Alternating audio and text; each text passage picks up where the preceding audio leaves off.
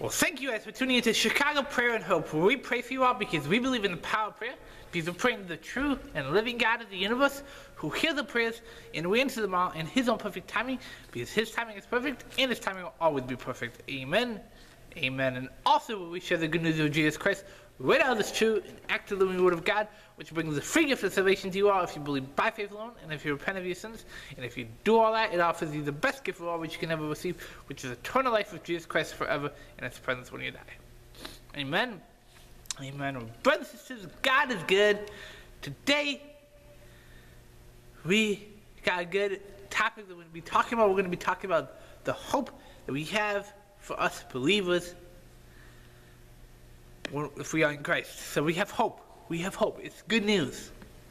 We're going to be in Psalms 23, verse 6.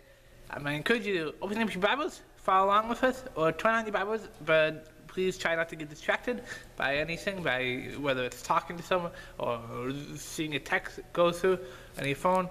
Let's just focus on the living Word of God for right now, in these next couple moments. Then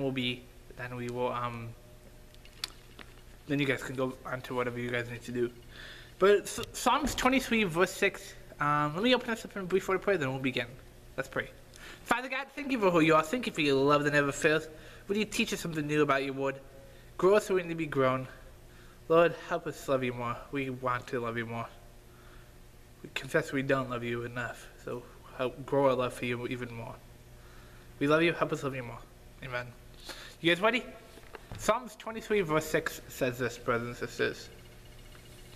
Surely your goodness and love will follow me all the days of my life, and I will dwell in the house of the Lord forever. Amen. Amen. Brothers and sisters, let's reread this one more time as we always do, and as we reread this the second time, let's meditate on this passage and ask God that He would speak to us about what this means to us. You guys ready? Let's read it again. Surely your goodness and love will follow me all the days of my life, and I will dwell in the house of the Lord forever. Amen and amen. Brothers and sisters, what does this mean, and how does it start out? It says, surely your goodness and love will follow me all the days of my life. Surely what?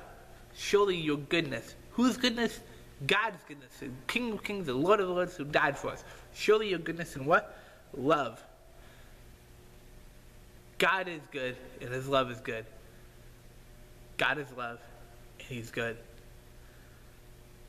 If you know God, if you're a Christian, you probably have experienced His goodness. I can testify that I have experienced God's goodness, and I know His love, and it follows me. Surely your goodness and love will follow me all what? All the days of my life. Not just on the bad days, not just on the good days, but all the days of my life. All the days, brothers and sisters. Isn't that good news? All the days. God's goodness and love will follow us. Even when we just found out that someone has cancer, God's goodness and love will follow us. Because God is good, and He loves us, and He has a plan for us. And He's promised to be with us until the very end of the age. And what? And I will dwell in the house of the Lord forever. So God's goodness and His love will follow you all the days of your life. Then this is when you die. Well, I think this is, no, actually no. And I will dwell in the house of the Lord forever. Even on this earth, before you get to heaven, you can dwell. You can focus on heaven. You can dwell in the house of the Lord forever. You can focus on the house of the Lord. Then one day when you die, you'll be with God forever in heaven. Brothers and sisters, this is good news. And what's my hope? Let's land the plane and sing. What's my hope for you? What's my encouragement for you? My encouragement is this, is that if you have accepted God as your Lord and Savior, that you will continue to experience His goodness and His love, and that it will continue to follow you all the days of your life, and that you can share this goodness and share His love with other people and bring more people into the family of God, and more people, because, brothers and sisters, this world is hurting. People need God. People need the hope. And the only way we have hope and we have life is through Jesus Christ and what He did for us on the cross. This is our hope. This is our story. And Jesus needs to be lifted high all the more. And this is why this channel exists, to bring hope to other people, to bring hope in the darkest situations of all, so people can be lifted high. Amen.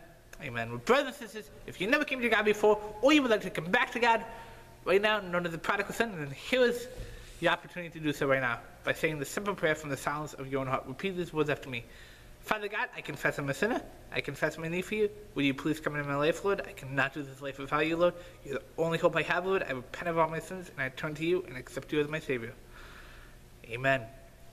If you just pray this prayer today for the first time with us, or we pray this prayer known as the prodigal son, then I want to welcome you into the family of God, or welcome you back into the family of God. Because Scripture says when one walks in the family of God, or when one walks back in, heaven rejoices, and I rejoice along with you as well. And I've also been praying for this very moment, because this is truly the most important decision that one can ever make with life, or that one has already made with life, is by placing their faith in Jesus Christ alone, and repenting of those sins, and accepting the free gift of salvation. Because it is a free gift. You don't have to pay money for it. It's a free gift of salvation that Jesus Christ offers you. So I want to welcome you to the family of God. If you just made this decision today for the first time, or recommitted your life to Christ today, I encourage you to reach out to me or to someone, because we want to give you resources and next steps to take on this very important decision that you made today. We don't want to mock you at all. We don't want to press you. We just simply want to walk alongside you and let you know what's next on this very important decision that you made today. And also, we just want to be praying for you, because we believe in the power of prayer. You better believe what we do. So we want to be praying for you as you continue along this journey, that God would grow you and show you the plan that He has for you. He has a beautiful plan for you, which only He has for you. He has a plan for me that He has a plan for each one of us. Each of His plan for us is different. It's not the same. That's the beautiful thing of life. Brothers and sisters, can I bless you all today before I send you on your way? Is that fine? Will you put your hands up to receive it? May the Lord bless you. May the Lord keep you. May the Lord make His face shine on you. And may you never forget that surely your love and surely your goodness and love will follow me all the days of my life, and I will dwell in the house of the Lord forever. Amen and amen. God's kingdom in heaven, we will be in forever one day. But we can dwell in it in this lifetime before we get there. We can focus on it. God says focus on the things of heaven, not the things of earth. The things of earth will go strange as Jim. We'll talk more about more topics in the future. We got some more videos coming, so get excited about that. Brothers and sisters, if you guys were encouraged by this video, would you please do me a favor? Please click on that share button if you feel like someone else needs to hear this good news, hear this hope for their life. If you guys just need prayer for your life, or just need to talk, please don't hesitate to reach out to me. We'd love to pray for you. We'd love to just talk to you, hear your story, answer any questions that you have. And until next time, keep quest number 1, and have a very blessed day. Peace. God bless you all.